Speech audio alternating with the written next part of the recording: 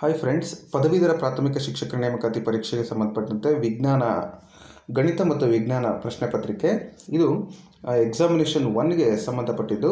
Examination 1ನಲ್ಲಿ 100% ಪೋಸ್ಟಿಗೆ ಬರೆದಿರ್ತಕ್ಕಂಥ ಪ್ರಶ್ನೆ ಪತ್ರಿಕೆಯನ್ನು ನಾನು ಈ ಒಂದು ವಿಡಿಯೋದಲ್ಲಿ ವಿಶ್ಲೇಷಣೆ ಮಾಡ್ತಾ ಇದ್ದೀನಿ.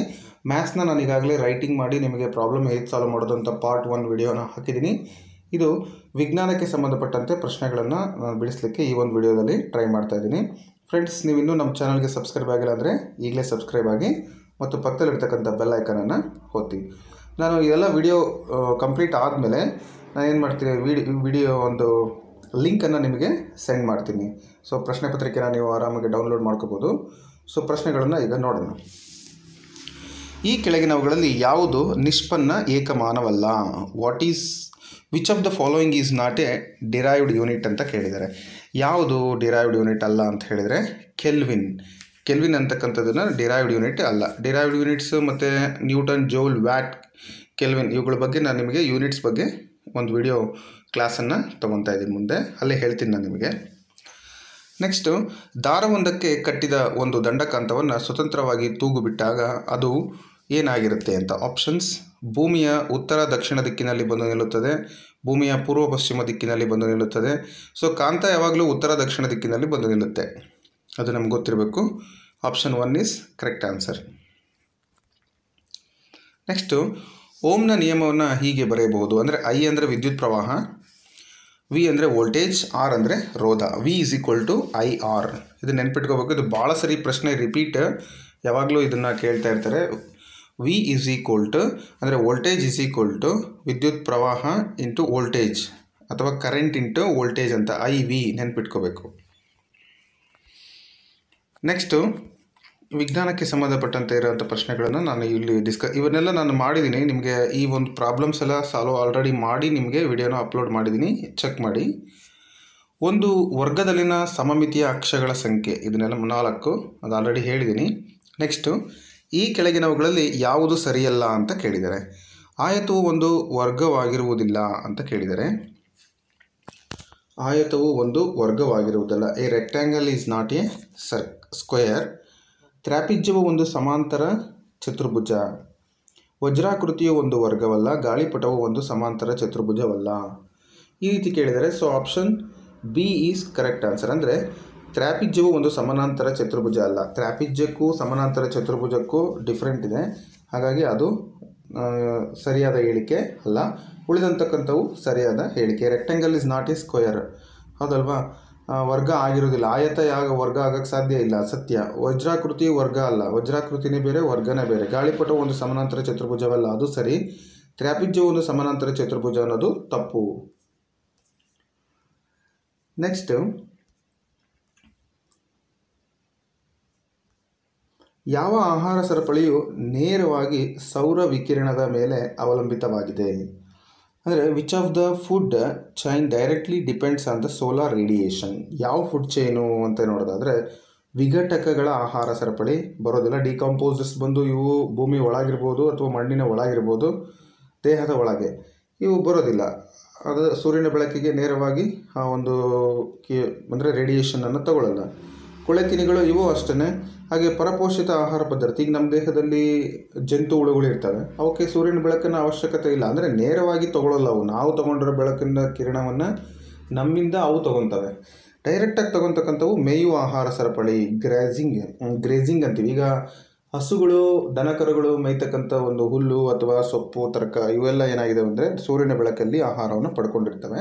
ಆ ಆಹಾರವನ್ನು ಡೈರೆಕ್ಟಾಗಿ ಅವು ಮೇಯುವಂಥ ಆಹಾರ ಸರಪಳಿ ಅಂದರೆ ಹಸು, ದನ, ಕರುಗಳು, ಕುರಿ, ಮೇಕೆ ಇವಕ್ಕೆ ಹೋಗುತ್ತೆ. ಹಾಗಾಗಿ ಅಲ್ಲಿ ಮೇಯುವ ಆಹಾರ ಸರಪಳಿಯಲ್ಲಿ ನೇರವಾಗಿ ಸೌರ ಶಕ್ತಿಯನ್ನು ಬಳಸ್ಕೊಂಡಿರ್ತವೆ. ನೆಕ್ಸ್ಟು, ಸಸ್ಯಗಳಲ್ಲಿ ATP ಸಂಶ್ಲೇಷಣೆಯು ಆಗುವುದು ಇವುಗಳಲ್ಲಿ. ಅಂದರೆ ಪ್ಲ್ಯಾಂಟ್ಸಲ್ಲೇ ATP ಅಂದರೆ ಅಡಿನೋಸಿನ್ ಟ್ರೈಫಾಸ್ಫೇಟ್ ಅಂತ ನಾವು ಕರಿತೀವಿ. ಇದು ಎಲ್ಲಿ ಸಂಶ್ಲೇಷಣೆ ಆಗುತ್ತೆ? ಕೋಶಕೇಂದ್ರ ಮತ್ತು ರೈಬೋಸೋಮ್ಗಳಲ್ಲಿ, ಕ್ಲೋರೋಪ್ಲಾಸ್ಟ್ ಮತ್ತು ಮೈಟೋಕಾಂಡ್ರಿಯಾ ಮತ್ತು ನ್ಯೂಕ್ಲಿಯಸ್, ರೈಬೋಸೋಮ್ ಮತ್ತು ಲೈಸೋಸೋಮ್ ಅಂತ ಕೇಳಿದರೆ ಲೈಸೋಸೋಮ್ ಒಂದು ಆತ್ಮಹತ್ಯೆ ಸಂಚಿ, ಅಲ್ಲಿ ಬರೋದಿಲ್ಲ. ರೈಬೋಸೋಮ್ ಪ್ರೋಟೀನ್ ಸಿಂಥೆಸಿಸ್ ಮಾಡುತ್ತೆ, ಆಪ್ಷನ್ 1 ಕೂಡ ಬರೋದಿಲ್ಲ. ಮೈಟೋಕಾಂಡ್ರಿಯಾ ಓಕೆ, ಆದರೆ ನ್ಯೂಕ್ಲಿಯಸ್ಸಲ್ಲಿ ಆಗೋದಿಲ್ಲ. ಬಟ್ ಕ್ಲೋರೋಪ್ಲಾಸ್ಟ್ ಅಂತಕ್ಕಂಥದ್ದು ಅಡಿನೋಸಿನ್ ಟ್ರೈಫಾಸ್ಫೇಟ್ ಮತ್ತು ಮೈಟೋಕಾಂಡ್ರಿಯಾದಲ್ಲಿ ಏನಾಗುತ್ತೆ, ಅವುಗಳಲ್ಲಿ ಸಂಶ್ಲೇಷಣೆ ಆಗುತ್ತೆ. ಅಡಿನೋಸಿನ್ ಟ್ರೈಫಾಸ್ಫೇಟ್ ಅಂದರೆ ಎನರ್ಜಿಯನ್ನು ಬಿಡುಗಡೆ ಮಾಡಲಿಕ್ಕೆ ಬೇಕಾಗಿರುವಂಥ ಒಂದು ಅಂಶ. ಆಪ್ಷನ್ ಬಿ ಕರೆಕ್ಟ್ ಉತ್ತರ. ಸರಿಯಾದ ಹೇಳಿಕೆಯನ್ನು ಗುರುತಿಸಿ. ಎಲ್ಲ ಕಾರ್ಡೇಟಗಳು ಕಶೇರುಕಗಳು. ಹೌದು, ಆಲ್ ಕಾರ್ಡೇಟ ಕಶೇರುಕಗಳು ಅಂತ ಕೊಟ್ಟಿದ್ದಾರೆ. ನೆಕ್ಸ್ಟ್ ಎಲ್ಲ ಕಶೇರುಕಗಳು ಕಾರ್ಡೇಟಗಳು. ಒಂದು ನಿಮಿಷ, ಇಲ್ಲಿ ಸ್ವಲ್ಪ ಕನ್ಫ್ಯೂಷನ್ ಇದೆ. ಎಲ್ಲ ಕಶೇರುಕಗಳು ಅಂತ ಹೇಳಿದರೆ ಎಲ್ಲ ವರ್ಟಿಬ್ರೇಟ್ಗಳನ್ನು, ಅಂದರೆ ವರ್ಟಿಬ್ರೇಟ್ಸ್ ಆರ್ ಬೆನ್ನು ಮೂಳೆ ಹೊಂದಿರತಕ್ಕಂಥವು. ಇಲ್ಲಿ ನೋಡಿ, ಇಲ್ಲಿ ನಿಮಗೆ ಕನ್ಫ್ಯೂಷನ್ ಆಗಲ್ಲ. ಇಂಗ್ಲೀಷಲ್ಲಿ, ಕನ್ನಡದಲ್ಲಿ ಸ್ವಲ್ಪ confuse ಆಗುತ್ತಿದ್ದು. All vertebrates R ಕಾರ್ಡೇಟಾಸ್. Chordate ಅಂದರೆ ಮೂಳೆಗಳನ್ನು ಹೊಂದಿರತಕ್ಕಂಥವು. ಹೌದಲ್ವಾ? ಅದು ಸರಿಯಾದ ಹೇಳಿಕೆ. ಉಳಿದಿರ್ತಕ್ಕಂಥವು ತಪ್ಪಾದವು. ನೋಡಿ, ಎಲ್ಲ ಕಾರ್ಡೇಟಗಳು ಕಶೇರುಕಗಳು. ಎಲ್ಲ ಮೂಳೆ ಇರ್ತಕ್ಕಂಥವು ಕಶೇರುಕ ಆಗಿರ್ಬೇಕಂತೇನಿಲ್ಲ. ಯಾಕೆಂದರೆ ಮೀನು ಮೂಳೆ ಇದೆ, ಆದರೆ ಅದು ಕಶೇರುಕ ಅಂತ ನಾವು ಹೇಳಲಿಕ್ಕಾಗಲ್ಲ. ಅಂದರೆ ಬೆನ್ನು ಮೂಳೆ ಇರ್ತಕ್ಕಂಥದ್ದು. ಎಲ್ಲ ಪ್ರೋಟೋ ಕಾರ್ಡೇಟಗಳು ನಾಟೋಕಾರ್ಡ್ಗಳು ಹೊಂದಿರುವುದಿಲ್ಲ. ಪ್ರೋ ಕಾರ್ಡೇಟಗಳು ನಾಟೋಕಾರ್ಡ್ಗಳನ್ನು ಹೊಂದಿರುವುದಿಲ್ಲ, ಅದು ತಪ್ಪು. ಎಲ್ಲವೂ ಹೊಂದಿರ್ತವೆ. ಎಲ್ಲ ಕಶೇರುಕಗಳು ಸಿಲೋಮೆಂಟ್ಗಳಲ್ಲ. ಸೊ ಹಾಗಾಗಿ ಇವೆಲ್ಲ ಆಪ್ಷನ್ಗಳು ತಪ್ಪು. ಆಪ್ಷನ್ ಬಿ ಮಾತ್ರ ಸರಿಯಾದ ಉತ್ತರ. ನೆಕ್ಸ್ಟು ಮುಂದಿನ ಪ್ರಶ್ನೆ. ಉಭಯವರ್ತಿ ಆಕ್ಸೈಡನ್ನು ನೀಡುವ ಧಾತು ಯಾವುದು? The element which forms ಆಂಫೋಟ್ರಿಕ್ oxide. ಆಂಫೋಟ್ರಿಕ್ ಆಕ್ಸೈಡನ್ನು aluminium ಕೊಡುತ್ತೆ. ಆಂಫೋಟ್ರಿಕ್ ಆಕ್ಸೈಡನ್ನು ಅಲ್ಯೂಮಿನಿಯಂ ಕೊಡೋದ್ರಿಂದ ಅದನ್ನು ಆಪ್ಷನ್ ಡಿ ಸರಿಯಾದಂಥ ಉತ್ತರ. MG, Na, P ಮತ್ತು Al ಕೊಟ್ಟಿದ್ದಾರೆ. So Al is right answer. ಉಭಯವರ್ತಿ ಆಕ್ಸೈಡನ್ನು ಅದು ನೀಡುತ್ತೆ.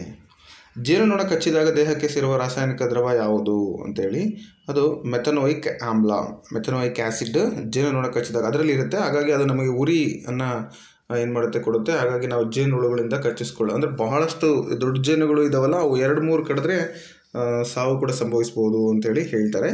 ಹಾಗಾಗಿ ಮೆಥನೋಯಿಕ್ ಆಮ್ಲ ನೆನ್ಪಿಟ್ಕೊಳ್ಳಿ.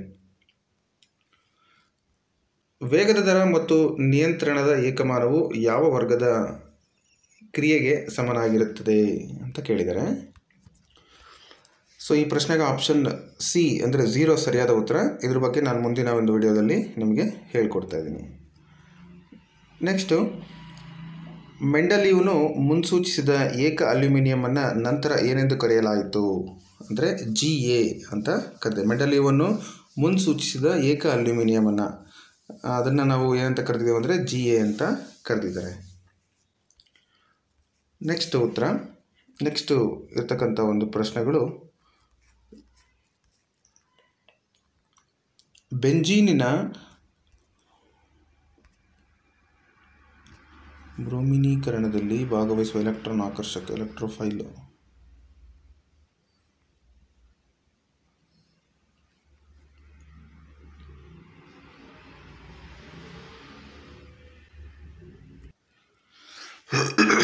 ನೆಕ್ಸ್ಟು, ದೃಷ್ಟಿಹೀನತೆಯು ಇದರ ಕೊರತೆಯಿಂದ ಬರುತ್ತೆ. ವಿಟಮಿನ್ ಎನ ಕೊರತೆಯಿಂದ, ಇದೆಲ್ಲರಿಗೂ ಗೊತ್ತಿದೆ.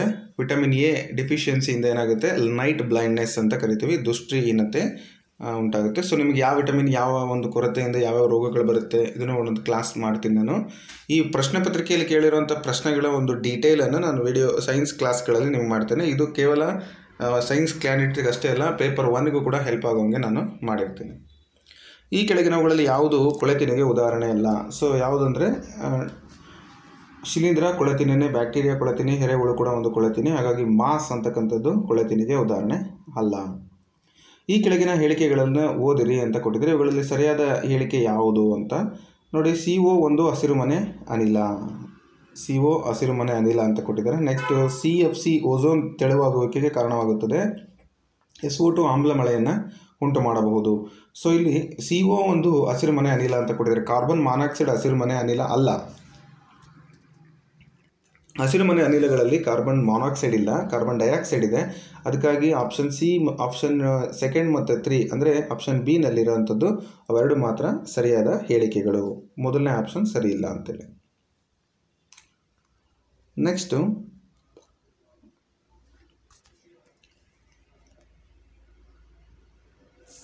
ನಿರ್ದಿಷ್ಟ ಎತ್ತರದಲ್ಲಿ ಇರುವಂಥ ಒಂದು ಕಾಯದ ಪ್ರಚನ ಶಕ್ತಿಯು ಅವಲಂಬಿತವಾಗಿರುವುದು. ಸೊ ಈ ಪ್ರಶ್ನೆಯನ್ನು ನಾನು ನಿಮಗೆ ಪೊಟೆನ್ಷಿಯಲ್ ಎನರ್ಜಿ, ಶಕ್ತಿ ಅಂತಕ್ಕಂಥ ಒಂದು ಪಾಠದಲ್ಲಿ ನಾನು ಇದನ್ನು ಡಿಸ್ಕ್ರೈಬ್ ಮಾಡಿ ಹೇಳಿದ್ದೀನಿ. ಇದು ಕೂಡ ವಿಜ್ಞಾನ ಒಂದು ಲೆಸನ್ ಆಲ್ರೆಡಿ ಮಾಡಿದ್ದೀನಿ, ನೀವು ಅದನ್ನು ನೋಡ್ಕೋಬೋದು. ನಿರ್ದಿಷ್ಟ ಎತ್ತರದಲ್ಲಿರುವಂಥ ಒಂದು ಕಾಯ ಪ್ರಚನ ಶಕ್ತಿ ಅವಲಂಬಿತವಾಗಿರೋದು. ಪ್ರಚನ ಶಕ್ತಿ potential energy is equal to ಏನು, mgh. ಮಾಸು ಮತ್ತು ಗ್ರಾವಿಟೇಷನಲ್ ಫೋರ್ಸು ಹೈಟು, ಕಾಯದ ರಾಶಿ ಮತ್ತು ಎತ್ತರದ ಮೇಲೆ. ಆಪ್ಷನ್ ಡಿ ಸರಿಯಾದಂಥ ಉತ್ತರ. ಇದೇ ಪ್ರಶ್ನೆಯನ್ನು ನಾನಲ್ಲಿ ಡಿಸ್ಕಷನ್ ಮಾಡಿದ್ದೀನಿ. ಇದು 7th ಅಥವಾ 6th ಸ್ಟ್ಯಾಂಡರ್ಡ್ ಬುಕ್ಕಲ್ಲಿ ನಿಮಗೆ ಸಿಗುತ್ತೆ. ನಿರಪೇಕ್ಷ ಶೂನ್ಯ ತಾಪ, ಕೊಠಡಿ ತಾಪ ಮತ್ತು ಅತಿ ಹೆಚ್ಚಿನ ತಾಪಗಳಲ್ಲಿ ಒಂದು ಜರ್ಮೇನಿಯಂ ಹರಳು ಕ್ರಮವಾಗಿ ಹೀಗೆ ವರ್ತಿಸುತ್ತದೆ. ಅಂದರೆ ನಿರಪೇಕ್ಷ ಶೂನ್ಯ ತಾಪ ಅಬ್ಸಲ್ಯೂಟ್ 0 ಟೆಂಪ್ರೇಚರಲ್ಲಿ, ಕೊಠಡಿ ತಾಪದಲ್ಲಿ ನಾರ್ಮಲ್ ರೂಮ್ ಟೆಂಪ್ರೇಚರಲ್ಲಿ, ಅತಿ ಹೆಚ್ಚಿನ ತಾಪ ಅಂದರೆ ವೆರಿ ಹೈ ಟೆಂಪ್ರೇಚರಲ್ಲಿ ಏನಾಗುತ್ತೆ, ಈ ಜರ್ಮೇನಿಯಂ ಹರಳು ಹೇಗೆ ವರ್ತಿಸುತ್ತದೆ ಅಂದರೆ, ಮೊದಲು ಕಡಿಮೆ ಇದ್ದಾಗ ಅದೇನು ನಿರಪೇಕ್ಷ ಶೂನ್ಯ ತಾಪದಲ್ಲಿ ಅವಾಹಕವಾಗಿರುತ್ತೆ, ಅನಂತರ ಅರೆವಾಹಕವಾಗುತ್ತೆ. ಅತಿ ಹೆಚ್ಚು ಟೆಂಪ್ರೇಚರ್ ಕೊಟ್ಟಾಗ ಜರ್ಮೇನಿಯಂ ಮತ್ತು ಸಿಲಿಕಾನ್, ನೀವು ಕೇಳಿರ್ಬೋದು, germanium and silicon R semi conductors ಅಂತ ನಾವು ಹೇಳ್ತೀವಿ. ಹಾಗಾಗಿ ಅವಾಹಕ, ಅರೆವಾಹಕ, ವಾಹಕ. So normal ಟೆಂಪ್ರೇಚರಲ್ಲಿ ಅರೆವಾಹಕವಾಗಿರ್ತವೆ. ಆಪ್ಷನ್ ಸಿ ಸರಿಯಾದ ಉತ್ತರ. ಇವುಗಳನ್ನ ಸೋಲಾರ್ ಪ್ಯಾನಲ್ಗಳಲ್ಲಿ ಅರೆವಾಹಕಗಳ ಬಗ್ಗೆ ನೀವು ಕೇಳಿರ್ಬೋದು, ಬಳಸ್ತಾರೆ. ನೆಕ್ಸ್ಟು, ವಿವಿಧ ರೀತಿಯ ಘರ್ಷಣೆಗಳನ್ನು ಅವುಗಳ ಪರಿಮಾಣಗಳ ಇಳಿಕೆ ಕ್ರಮವನ್ನು ವ್ಯವಸ್ಥಿತವಾಗಿ ಜೋಡಿಸಿದ ಸರಿಯಾದ ಒಂದು ಜೋಡಣೆ ಯಾವುದು ಅಂಥೇಳಿ. ಸೊ ಸ್ಥಾಯಿ ಘರ್ಷಣೆ ಸ್ಥಾಯಿ ಘರ್ಷಣೆ ಅಂತ ಹೇಳಿದ್ರೆ static friction, sliding friction, rolling friction. ಫ್ರಿಕ್ಷನ್ಸಲ್ಲಿ highest ಇದೆ ಇದು, ಅಂದರೆ ಇಳಿಕೆ ಕ್ರಮದಲ್ಲಿ. ಅಂದರೆ ಸ್ಥಾಯಿ ಘರ್ಷಣೆನೇ ಜಾಸ್ತಿ, ಜಾರು ಘರ್ಷಣೆ ಅದಕ್ಕಿಂತ ಕಡಿಮೆ, ಉರುಳು ಘರ್ಷಣೆ ಇನ್ನೂ ಕಡಿಮೆ, ಅಲ್ಲಿ ಘರ್ಷಣೆ ಇರೋದಿಲ್ಲ. ಯಾಕಂದರೆ ನೀವು ಅದನ್ನು ನೋಡ್ಬೋದು, ಇದು ಕೂಡ ಘರ್ಷಣೆ ಪಾಠದಲ್ಲಿ ಕೂಡ ನಿಮಗಿದು ಬರುತ್ತೆ. ಇದನ್ನು ಸಾಧ್ಯವಾದರೆ ಒಂದು ಲೆಸನ್ ಮಾಡ್ತೀನಿ ನಾನು. ಸೊ ಇಷ್ಟು ಒಂದು ಪ್ರಶ್ನೆ ಪತ್ರಿಕೆಯ ಒಂದು ಡೀಟೇಲ್ಸ್ ಇದೆ. ಸೊ ನೀವು ಬೇಕಂದರೆ ಇದರ PDF ಅನ್ನು ನಾನು ಲಾಸ್ಟಲ್ಲಿ ಇನ್ನೂ ಡಿಸ್ಕ್ರಿಪ್ಟಿವ್ ಟೈಪ್ ಇರ್ತಕ್ಕಂಥ ಪ್ರಶ್ನೆಗಳನ್ನು ಕೂಡ ನಾನು ಬಿಡಿಸ್ಲಿಕ್ಕೆ ಟ್ರೈ ಮಾಡ್ತಿದ್ದೀನಿ. ಅವನ್ನ ಆದಮೇಲೆ ನಾನು ನಿಮಗೆ ಈ ಒಂದು ಪ್ರಶ್ನೆ ಪತ್ರಿಕೆಯ ಲಿಂಕನ್ನು ನಿಮಗೆ ಕೊಡ್ತೇನೆ.